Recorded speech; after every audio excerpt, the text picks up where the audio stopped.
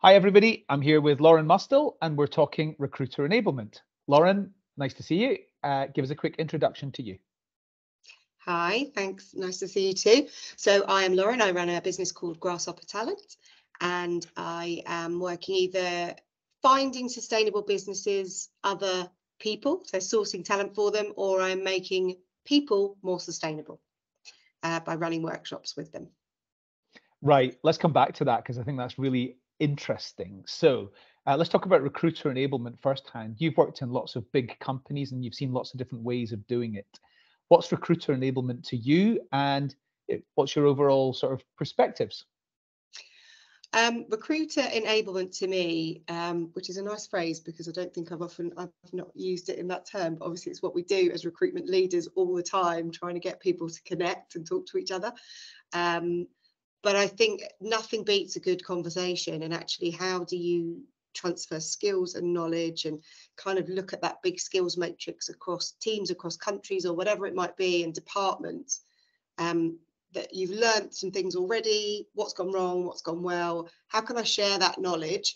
So I've worked in businesses where you've got either national different teams, so you've got a resourcing team, you've got a partnering team, or it might be that they're all doing the same things, for instance in Specsavers, but in different countries.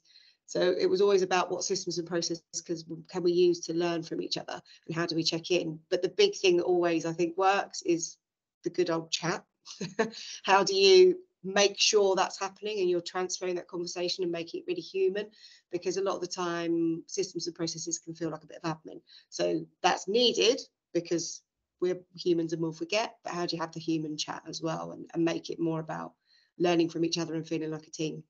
Yes, no, I agree. So I think that people are always coming up with new and better ways of doing things. Mm. Recruiters typically are quite innovative, and the channels that they use and the different kind of techniques that they use are always developing. It's quite dynamic. So, what would you advise as like some of the best ways to go about making sure that people do stop and go, right, I need to talk to everybody else about this because I think everybody else will benefit from this? Or, should you put in place some kind of a process to make it happen? Or what do you think? I think, what would be the best? I personally think things like that need to be encouraged from leaders. There needs to be something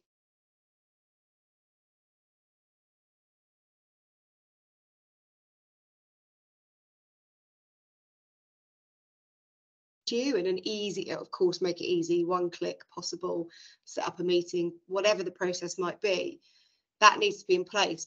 But you can put in billions of processes, but without a bit of a reward system or a bit of a success metric around it, I don't think things embed. Unless it could be part of the onboarding as well, you get people really excited about it and they really want to do it. But if you're transferring a team over, I think you need the leader to say, this is what we do, and the more you do that, the more I'm going to say thank you, give you a bonus, put a point on your point system, sort of thing.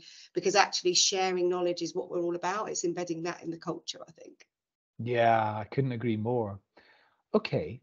Um, let's talk a bit more about sustainability then. Talk about what you're doing with Grasshopper Talent. So you said making people more sustainable. I'd love to know what that means, like eternal life. But It was yeah, me tell us trying to tell us about it. yeah. It's me trying to coin a phrase in between the two areas of the business, I suppose. I worked in the learning and development side of people as well as talent acquisition, and a lot of this kind of enablement of recruiters is about training them as well. Yes. So I retrained in the pandemic and, made life decisions as you do. And I tried to retrain in sustainability. I didn't want to be a consultant, so I wanted to work with workshops and HR. So a lot of it is about talking to HR. How do you embed sustainability into your HR objectives? Similar to what I've just been saying, people can read a document, look at the process. Great, we've got an ESG model, fabulous. But unless you embed it in day to day, this is why it's going to be better for you in your career, or for us as a business, or for your pay packet, or whatever the reward may be. So I make people more sustainable through the people strategy, or the kind of, I'll find you somebody, the good old recruitment agency model of let's see what I've got in the network and try and find some people. So it's two ways of working with sustainability. Great. I absolutely love it. It's something that really links to a company's employer brand and their Mm, EVP, and every business needs to be really committed to doing this type of thing. When I think about sustainability, I think about like not relying on fossil fuels and that mhm, type of thing. That doesn't mhm. seem a very people-led kind of aspect of it. What would be like the top two or three issues as it relates to people? Good question. So again, it's bringing together small actions to make a big impact. So the power of a business and its culture is huge compared to one person making a difference. So again, if you can make a big difference, you can make an initial difference if you're part of the supply chain, you can deal with suppliers, and you can change that so that they're links to fossil fuels or investing in fossil fuels through any financial way. It is Yeah, one way of doing it.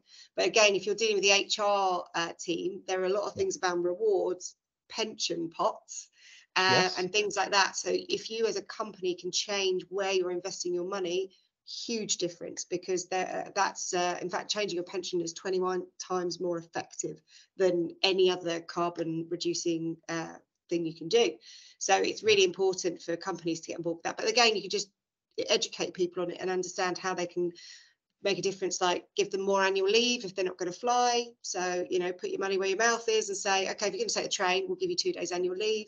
Again, it's a perk, it's employer brand, it's kind of nice, it's yeah. nice to know. So there's lots of different ways of doing it that aren't just fossil fuels, it's just changing little behaviours to make a big impact. Well, great. Hat tip you for kind of pivoting slightly and Yeah, taking this angle forward. So, congratulations, well done, good luck, and thank you for taking the time to join me today and talk a bit more about it. thank you very much.